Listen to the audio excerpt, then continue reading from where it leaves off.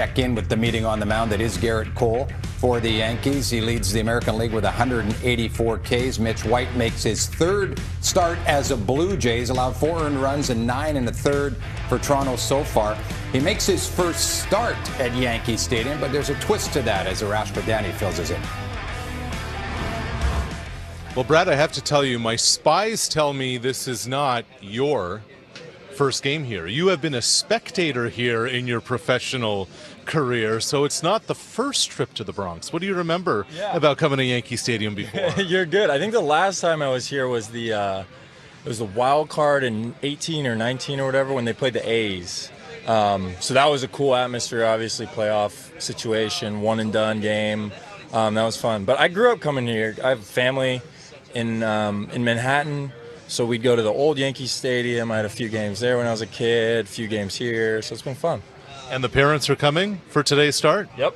My parents surprised me. They said, oh, I think we're going to be in the area. Do you think we could get some tickets? So they'll be out, which will be fun. My uncle will be here, my aunt. So it'll be nice.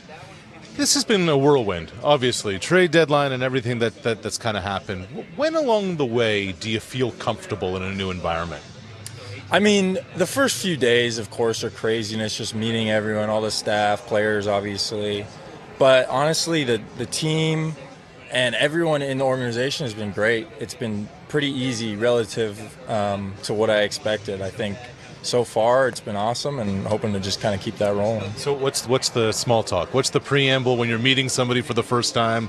What are the questions? What are the answers? It's just the spiel, a lot of questions about the Dodgers, a lot of questions like, oh, where'd you grow up? How you doing? Where'd you go to school? That kind of stuff. But I'm used to it by now. It's not too bad, What's your best stripling story? Stripling story? I don't know. I don't really have one. No. We were together for a little bit, mostly in spring training, but unfortunately I didn't get a chance to play with him as much on the team.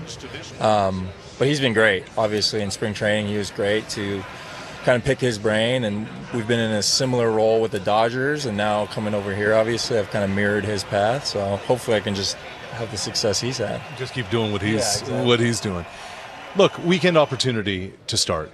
Weekend opportunity, division opponent, playoff race, all those kinds of things. What's the mindset coming into it? I mean, it's no different. I mean, obviously I haven't pitched here, but I imagine it'll be just like any other big ballpark. It'll be fun. It'll be exciting. I'm ready to do it.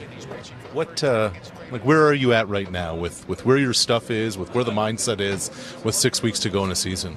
I feel good. I think the arm has middle of the season, it was kind of barking a little bit, and now at this point we've gotten past that. And it's just about fine-tuning things. There's not any big wholesale delivery changes or pitch changes or any of that.